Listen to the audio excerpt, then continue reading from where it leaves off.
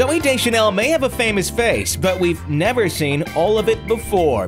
Here she is at the Met Gala in New York City, and she arrived without a bang, or without her trademark bangs, at least. The new girl star is known for her cutesy fringed hair, and although she stars in her own TV show and is constantly filmed, she's always hiding behind her locks, or something else. Sometimes we'll catch her with that deer in the headlights look.